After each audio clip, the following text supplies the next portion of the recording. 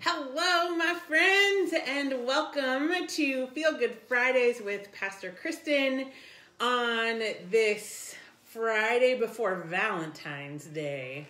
I am here at our kitchen table with some of our Valentine's decorations, our little heart tree and our Valentine's gnomes that have yet to have names. So if you have suggestions for names for our Valentine gnomes, feel free to drop them in the comments.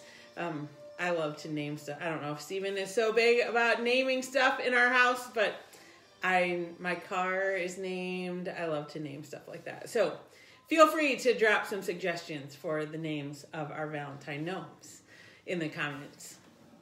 Since we are headed into this weekend with Valentine's Day, I thought we could focus a little bit on love.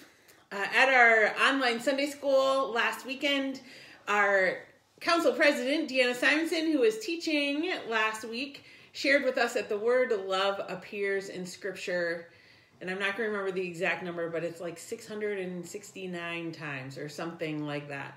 The word love appears over and over and over in Scripture because that is what God is all about.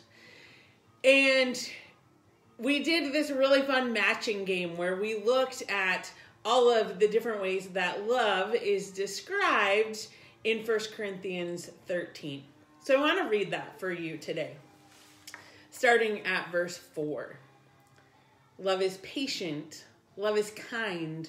Love is not envious or boastful or arrogant or rude. It does not insist on its own way. It is not irritable or resentful. It does not rejoice in wrongdoing, but rejoices in the truth. It bears all things, believes all things, hopes all things, endures all things. Love never ends.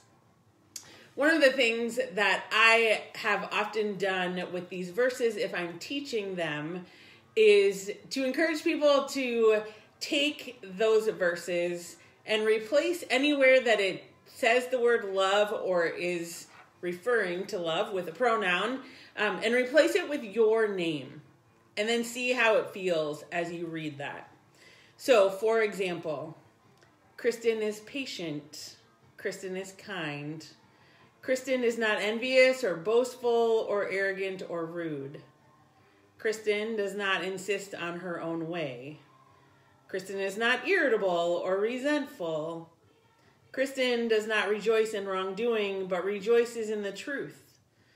Kristin bears all things, believes all things, hopes all things, endures all things. Kristin never ends. When I read those verses with my name in there, it is uncomfortable to say the least, because I know none of those things are always true about me. But the beautiful thing about it is that you can replace the word love with God, and it totally makes sense. We all know that even the people that we love the most, we sometimes get resentful. We're sometimes rude. We're not always kind. We fail at truly loving unconditionally in the way that God loves us all the time, which is why it is important for us to forgive one another all the time as well. But if you replace the word love with God, all of those things are true. Listen once again. God is patient. God is kind. God is not envious or boastful or arrogant or rude. God does not insist on God's own way. God is not irritable or resentful. God does not rejoice in wrongdoing, but rejoices in the truth. God bears all things, believes all things, hopes all things, endures all things. God never ends.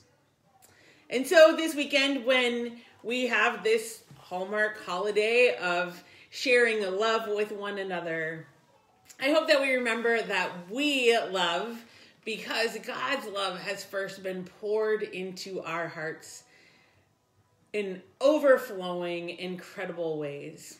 And so may we all experience that love of God this weekend, and may we also share it.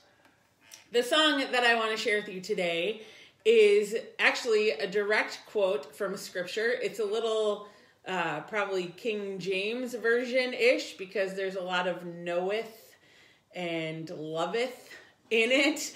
But it is from 1 John chapter 4, verses 7 and 8. And it goes like this. Beloved, let us love one another,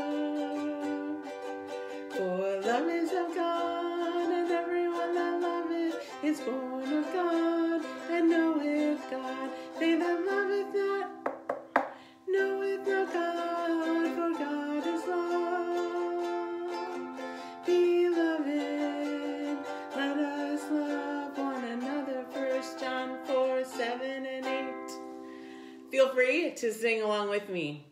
It is pretty easy as long as you can catch the King James English. Beloved,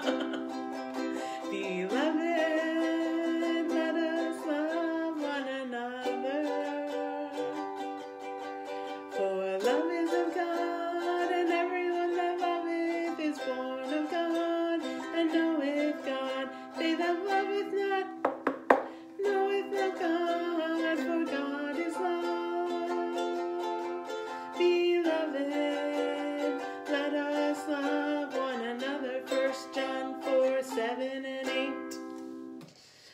So this Valentine's weekend, I pray that you feel the love of God, that you feel the love of your family and friends. And I leave you today signing off in a way that a dear saint from my previous congregation always said goodbye. Dear Twyla would always say goodbye by saying, God loves you, and I do too. Have a great weekend, everyone. Hope you will join us for worship on Sunday as we celebrate the Transfiguration and share with one another how God is revealed to us in music. Have a great weekend, everybody. God loves you, and so do I.